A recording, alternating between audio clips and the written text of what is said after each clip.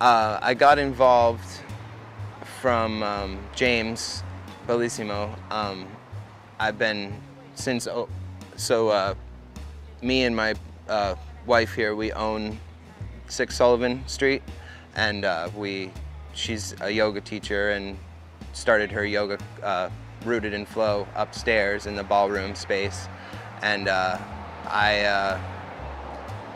we've just been really close with James from the start of things, and he reached, knowing I'm an artist, he reached out and said, do you want to be a part of this? And I jumped on it, you know.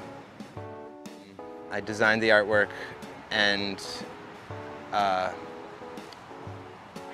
don't know, I'm very painterly in I love painting just on canvas and stuff, and James, you know, wanted kind of a representation of, you know, how we're connected to Somersworth and the whole bridge there and everything. So I incorporated that in with the train and the railroad, and the town hall is going to be part of the mural as well. And I just thought some nice trees behind the Berwick logo itself, the new Berwick logo, would look really good with a nice warm sunset sky. So it was a pretty simple idea. It wasn't anything too intricate, but it was fun to come up with.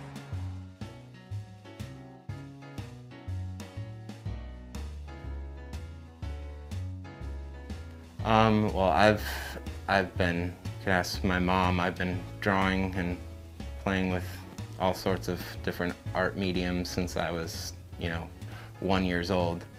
So it just is a natural thing that kind of led to it. As I said, I wanted to be a tattoo artist in high school, and it's been a little bit of a long journey to it, but I'm where I am supposed to be, I think.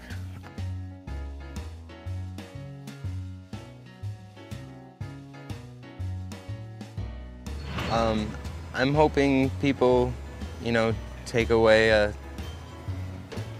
bigger sense of community from this space. You know, I know people have been very just waiting for that prime space to turn into something for so long since the tannery closed, and I think, you know, seeing that mural and being able to take pictures in front of it and stuff like that will help people, you know, realize that something's coming. You know, it's going to change, and hopefully instill that sense of community again.